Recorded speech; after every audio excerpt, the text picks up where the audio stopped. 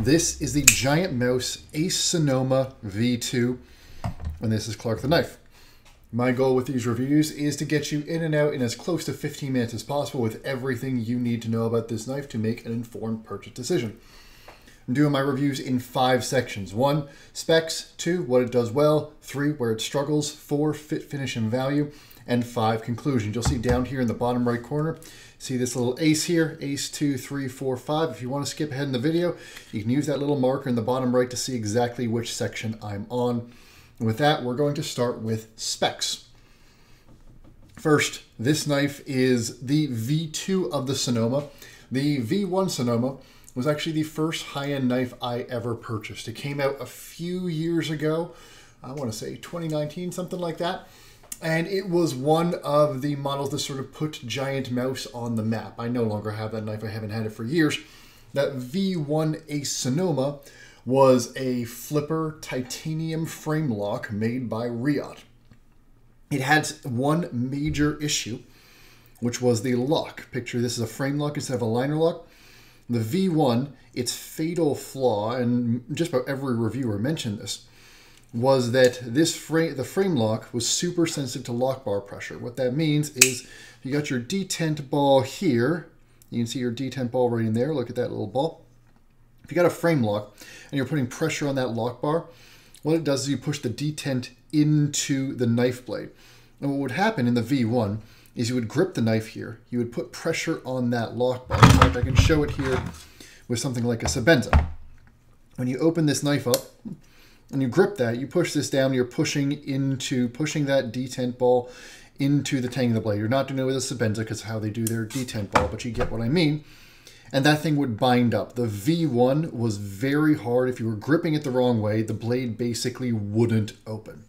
So for V2, they made a handful of big changes. The blade is pretty much the same. The flipper tab is pretty much the same. I recall the choil being pretty much the same as well. This one is an LMAX blade seal, but the biggest change is this handle.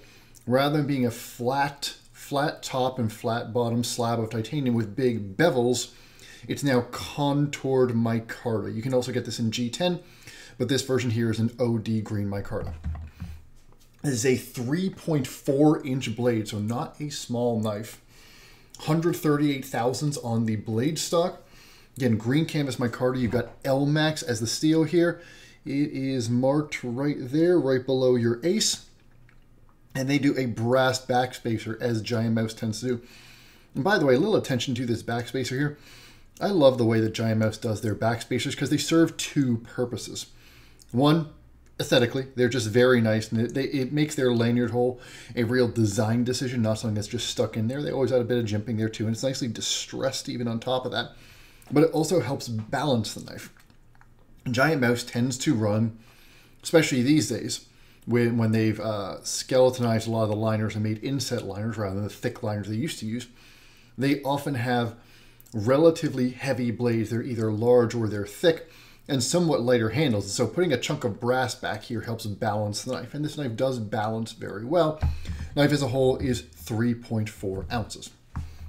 Now, Giant Mouse doesn't officially disclose the country of origin for this, but based on looks, feel, and based on their lack of disclosure, and based on the fact that the V1 was made in China by Riot, I am pretty certain that this one is also made in China by Riot.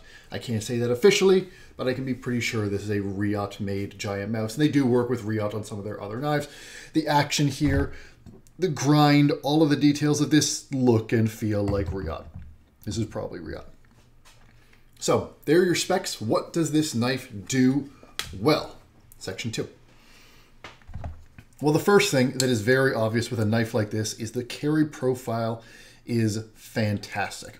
If I pull out my small Sebenza here, it's another knife that does this very well. When you've got a knife like this where the blade pretty much folds up into the handle and that handle is not that tall to begin with, this is a 3.4-inch knife. So again, a full-size blade that takes up relatively little space in the pocket.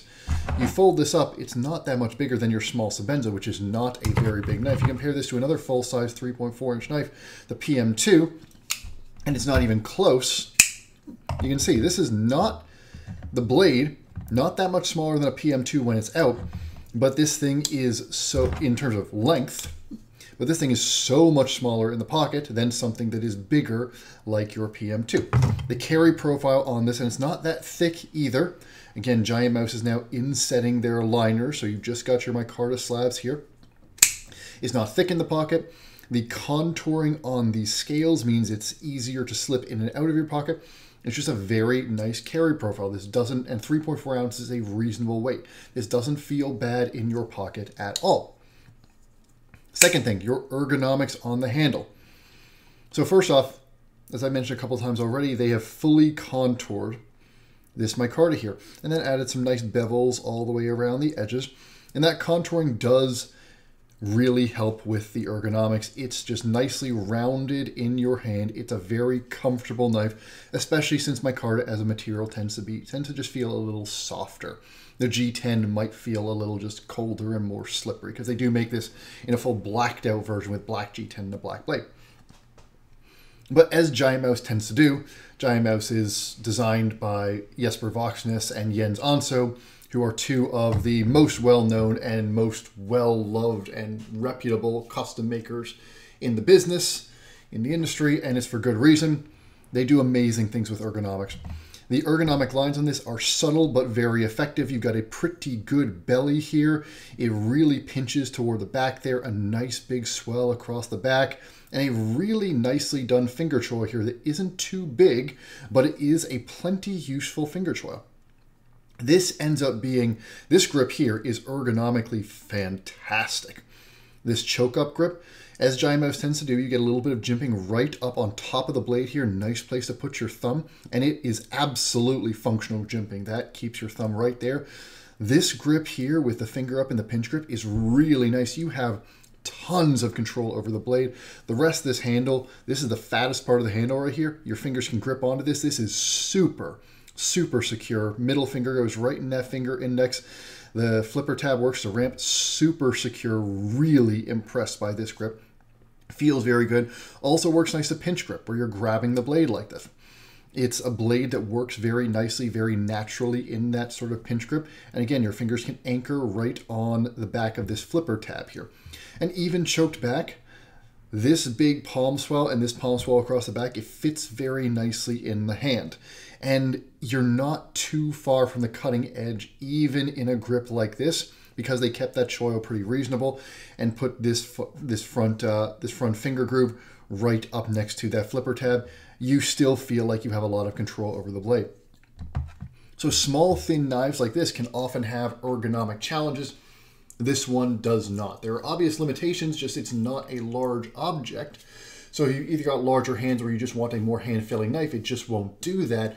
But given that they are working with a small knife here, they have done about as great a job as they possibly could with the ergonomics on this handle. And that really helps it be an enjoyable knife to cut with. It also makes it a very versatile knife. It is a knife that you can hold back here for more aggressive cuts where you need more leverage. You can choke up here for more detail cuts, get right up to the edge of that blade. You can pinch it for your finer detail cuts. It works very well in all of those. So there are very few circumstances where this knife feels bad. It feels pretty good at everything, which is a great characteristic for an EDC knife to have. Third thing, similarly to the ergonomics, this blade shape is just nice and simple and useful. This is a very, very sort of standard blade shape here. You got a very high tip, right in line, straight line across the back there, and the whole thing is belly. Not a ton of distal taper through most of the blade, but it does taper pretty aggressively toward that tip. You can see it carries a flat all the way out to here. It is technically a saber grind, even though it's flat from, here out, and it's mostly flat this whole way. But this is a very nice piercing tip. And again, it's helped by the ergonomics. Because this blade is so easy to control, it's always very easy to get this edge exactly where you need it to. Kind of feels almost like a steak knife in the hand, like a very good, very ergonomic steak knife. And it's just very easy to control, very easy to get where you need it to get the knife where you need it to. And then still, if you need to do those longer cuts, because it is all belly, It's very easy to guide the knife through the cut that whole way. And because the blade isn't that tall, if you do need to get down to that tip for your utility cuts, your drag cuts, it does it very well. Kind of like the handle. It's a very good EDC blade design. It does everything well without doing anything exceptionally well, which is great for what they're going for with this knife. The action is solid once you get used to it. We'll get into the action on the bad, because there is some bad for the action. But once you get used to how this wants you to flip it, it fires out very nicely and drops relatively nicely. It's more of a shake shut than a drop shut, but most of the time I will just sort of slam it down like that, and it's a very nice and satisfying action. This is a strong detent. We'll go into that more later, but it's smooth, it's on bearings, and it's a good solid action, nice and clicky, nice and firm, no blade play, nothing like that. So if you like a firmer flipper action, it works very nicely, but it's definitely a firmer flipper action. And the other thing that's very nice and worth noting about your Sonoma V2 here is that it directly addresses some of the major issues with V1. I sort of opened with some of those. V1 had, I mean, this lock bar here, the fact that if you put pressure on the lock bar, this thing basically wouldn't flip, was basically a fatal flaw in V1. You had to be so careful around that lock bar. And frankly, you go back to 2019, this was a problem with a lot of knives. Shiragorovs were having this problem in 2019, but it was really bad with the Sonoma V1. But beyond that lock bar issue, the V1 was also kind of a chunky, heavy knife. It was meant to be a little bit more urban, but it felt, unrefined isn't the right term, but it felt more heavy duty than it needed to be. And so it felt like a bit of a chunk in the pocket, felt like a bit of a chunk in the hand. This one is much lighter, it feels more elegant, it feels much more precise as a result. This grip here, choking up and doing these precision cuts or using it for that lighter duty work, didn't feel nearly as nice on the V1 as it does here on the V2. So despite the fact that this is the Sonoma V2 and not a completely new design, they have very directly taken some of the things that were a little more lacking about the V1 and improved on them in the V2. And this is absolutely a better knife than the V1 for most people, unless you really like that V1 aesthetic. So you deserve kudos for that too. There are two major places where this knife struggles, both of which are practical issues more than aesthetic. Let's get to that action. So the action, again, is very nice once you get used to it, but the key thing is once you get used to it. Oh, and let's go to section 3 here. First, this flipper tab. This flipper tab slants away from you, and it's got jimping toward the tip, but this is not the sharpest jimping in the world. It's also not just the sharpest cut jimping in the world. Combine that with the strong detent, and this is the most aggressively light switch knife that I have felt in a flipper tab in a while. So light switch means you have to pull this down towards you rather than pushing it in. If you pull it back and you pull it entirely straight back, it will flip out reliably, but even here, I had to push pretty hard to get it out. And if you put any of your pressure down into the knife like that, it just won't go. You've got to pull it back. It's a finicky detent, and it requires more effort than I would like for it to take. Especially because it's not even like it's the crispest detent in the world. If this had a real kapow detent break, and it felt super, super crisp, I might be able to tolerate it. In terms of, you know, the detent break, it's fine. It's not bad, but it's not exceptionally good either. And so the detent doesn't really, maybe it does need to be that firm because maybe it would be bad if it wasn't. But really the detent just feels firm without any payoff for that firm detent. Now, the caveat I have to give for this is I've owned a bunch of Jens Onso Customs. Jens has been my favorite maker basically since I got into knives. Back when I had that expensive custom collection, 4 of them were Onso Customs. If you've ever handled a Neo or an Orso or his newer Isola, Jens likes his detents very, very strong. The Onso Neo is somewhat notorious among custom knives for having these incredibly strong detents. They are finger bruising detents. They're incredibly crisp and smooth once you break that detent, and they feel very satisfying, but boy, oh boy, are they stiff. And so that's just the way that Jens likes them. And so this is better than some of his customs in that regard. I'll put it that way. So I don't think this is an execution thing. I think this is exactly the detent that they intended on the Sonoma.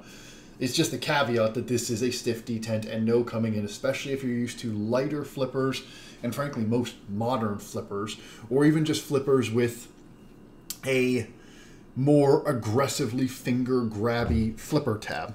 Not like this one, which is not actually, if anything, is sweeping away from your finger. This is going to feel hard to actuate for a little bit until you get used to it.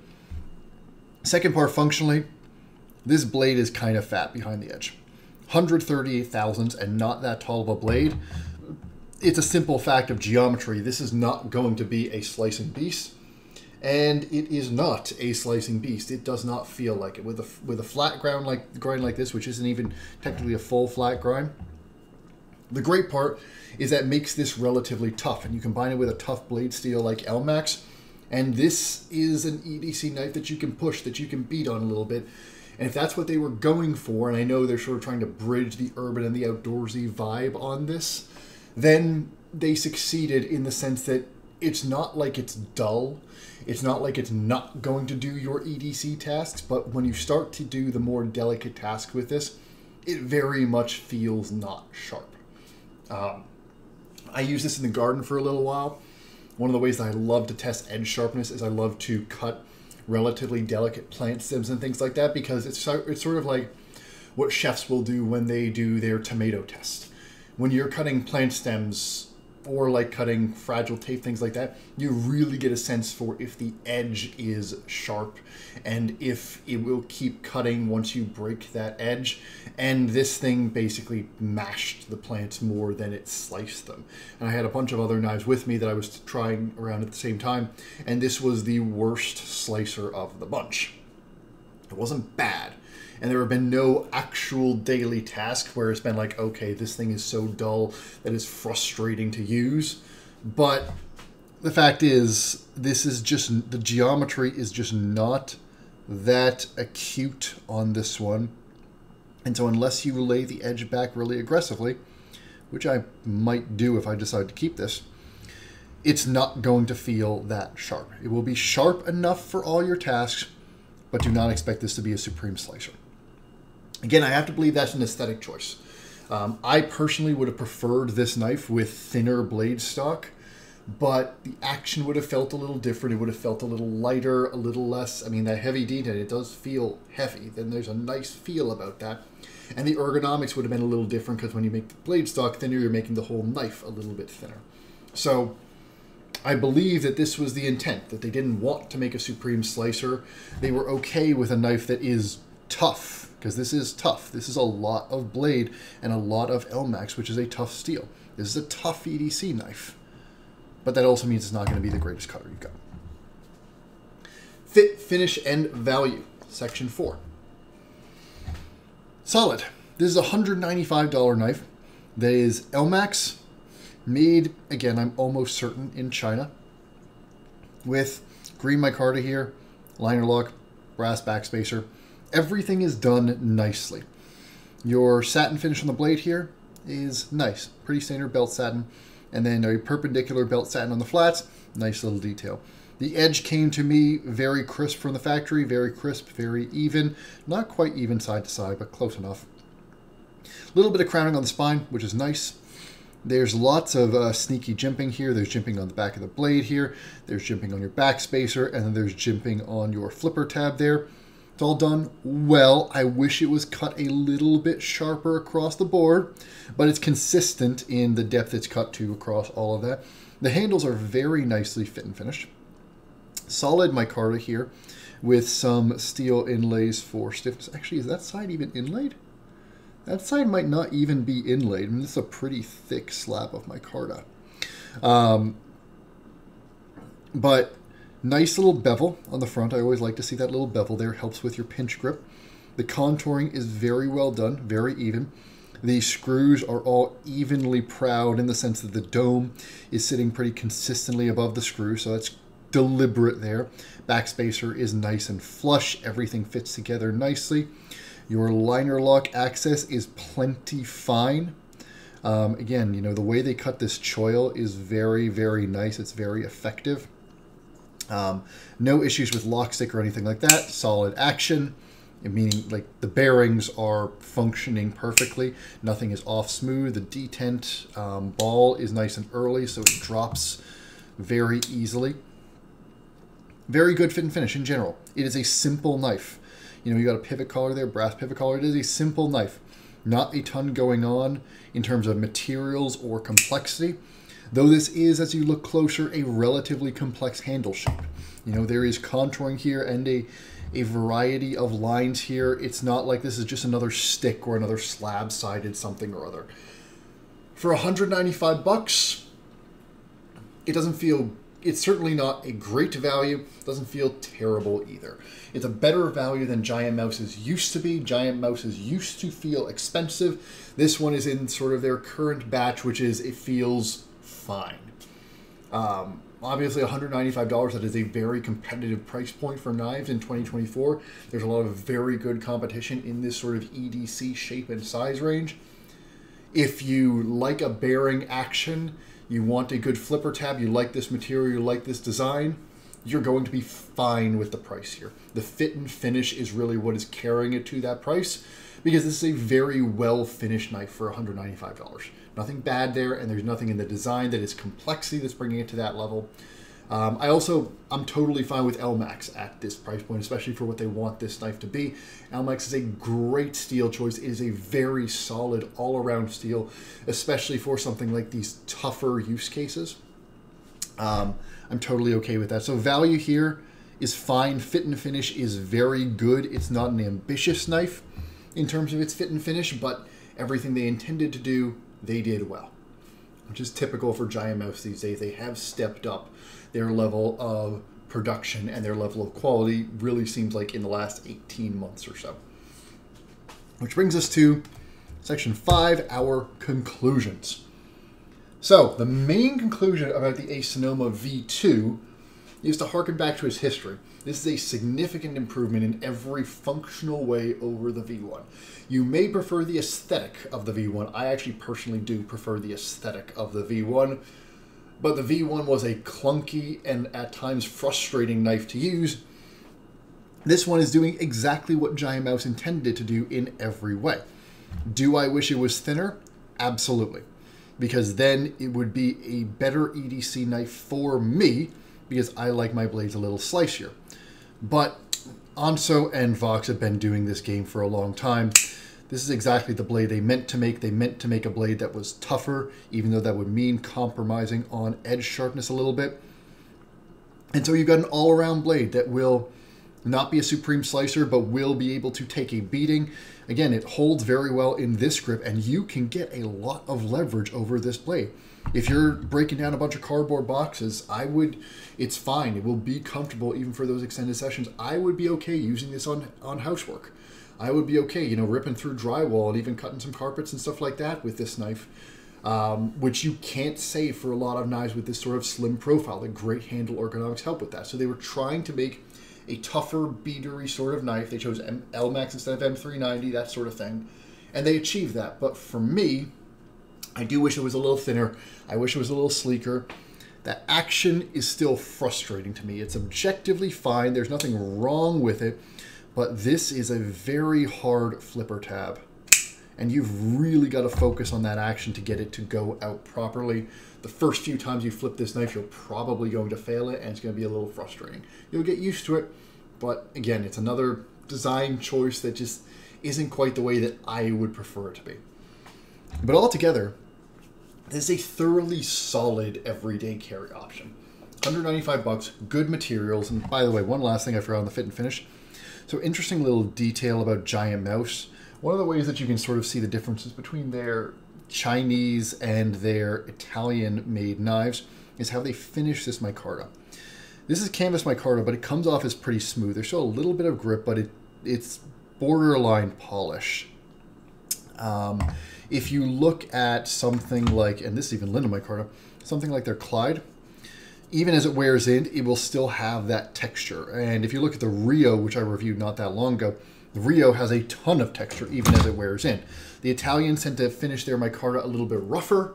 The Chinese, again, just from the anecdotal evidence I've got, seem to finish their micarta a little bit smoother. I prefer the rougher micarta, but that is very much an aesthetic preference. But to get back to the summary, overall, this is a thoroughly solid EDC knife. At 195 bucks, there is nothing that is egregiously wrong with this. There are a couple quibbles. Even those quibbles are really more design decisions where what I want this knife to be is not what Giant Mouse wanted it to be, and so I can't even fault them for that. It's just a disagreement, because they seem to have executed the knife that they wanted to execute here very well. Even those quibbles are far from deal breakers. Do I wish this blade was sharper? Yes. Is it sharp enough to do almost all my cutting tasks? Also yes. And if I really wanted it to be sharper, could I just lay the edge back? Also yes. It's fine. The ergonomics are fantastic, especially for a knife this size. The carry profile is really, really good. Competing with some of the best in the business. You just saw me miss on the flip there. You get a lot of knife into a very small carry profile here. Not a lot of weight. Very nice to hold. Very dynamic in the grip. Works well in a lot of different grips. Blade is a very versatile blade shape. It's just a good knife. And there's nothing that you're going to throw this knife at that is going to feel bad for, except for maybe your very lightest duty EDC tasks where sharpness is really, really important. And so the fact is, it really comes down to, you know, that $195 price point is also hyper competitive. You've got stuff like the TRM Atom here. You're in the same price point as your PM2s and stuff like that. You're above the price point of a lot of the other EDC phase right now. You know, your Decas and stuff like that. Those are meant to be lighter knives than this. They're not really competing, but you've got some very good competition around there. So this is really going to come down to an aesthetic decision in terms of recommendability. This is a very aesthetically nice knife. It also happens to be a very functional knife that is aesthetically nice. If you like the aesthetic, if you like Anso, you like Vox, you like the way this thing looks, you like a heavier flipper action, and you don't mind giving up a little bit of edge sharpness, especially because when the handle ergonomics are great like these are, a little bit less sharpness becomes less of a problem because the knife is so pleasant to hold on to that even when you have to push it a little harder, it doesn't feel nearly as painful as it would if the ergonomics were worse. So that forgives that a little bit. If you're okay with all of that, then you're going to enjoy this knife. This is a very good knife. It's competently made and very well designed. Just know what you're getting into. If you're coming from stuff like Spyderco's, if you're coming from stuff like Benchmade, if you're coming from those knife companies that really put an emphasis on sharpness, and those that have, you know, even lighter actions or just are easy and fidgetable in that sort of way, you're probably going to be a little frustrated with this knife when you get it. But that's just the way that Anso and Vox chose to design this. So those are my thoughts on the Giant Mouse Ace Sonoma V2. A very good knife. Probably honestly not one that I'm going to keep, but that has as much to do with my preferences as it does with anything about the knife itself. There is no way that I can say that this is a bad knife. A lot of ways I can say it's a good knife. It's absolutely the best version of the Sonoma. Hope you found this helpful. Didn't even come close to the 15 minutes this time. We will try again next time. I will see you again soon.